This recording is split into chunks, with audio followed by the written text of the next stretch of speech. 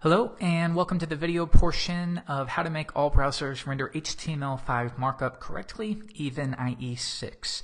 So the main issue is there are HTML5 elements like article, hgroup, nav, footer. These are more semantic elements. That way you don't always have to use div id equals header or div id equals footer. Instead, you just use the header element or the footer element respectively. Now this works great in most modern browsers, but the problem is in Internet Explorer 6, the engine will come across these elements and it has no idea what they are, so it pretty much ignores them completely and your layout doesn't work consistently. So let's see how we can work around this using a bit of JavaScript. So let's go into Coda, and I'm just going to close these out and bring up my file browser. And I'm going to create a new folder called HTML5. And just to give you a quick example, rather than doing div id equals header, we can just do header. Rather than doing div id equals footer, you can simply do footer. It just makes more sense. It's much more semantic. But as I said with IE, there are some problems. So let's see how we can work around this.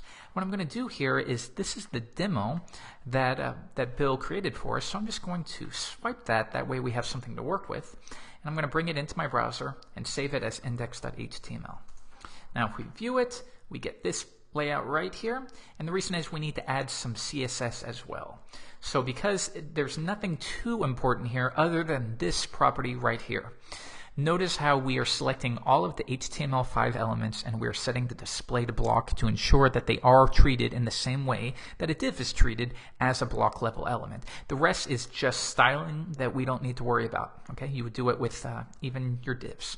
So I'm going to take that, and new file is main.css, and I think I saved this to the wrong folder, so we'll fix that shortly. Let's go back to edit view, and I'm going to go to the top, and you can see he's referencing it, but let's make sure we change it to main.css. Okay, so let me hide this and make sure I drag that folder in like so. Now if we go back to preview, and now you can see it's displaying correctly. So now let's take a look. I can assure you it's going to work in Firefox, Opera, Chrome, Safari. Both of those use the WebKit engine. But now let's take a look at it in Internet Explorer. So I'm going to fire up VMware Fusion, and let's just go to View to we'll do a single window, and let's close that out. That's from a previous project. Okay, and now I'm going to take this HTML5 folder that we're working on, and I'm going to drag it in, and now I'm going to open up the file and clean this up a little bit, and you can see that it's not displaying anything at all. And once again, the reason is because the engine comes across those elements and it doesn't know what to do, right? So let's go ahead and just move that to the trash and see what the workaround is. I'm going to go back to edit view, and it's pretty simple. With JavaScript, all we need to do is create these elements. Now the great thing is we don't even have to inject them into the DOM. Simply by creating the elements, we'll force IE to render them correctly.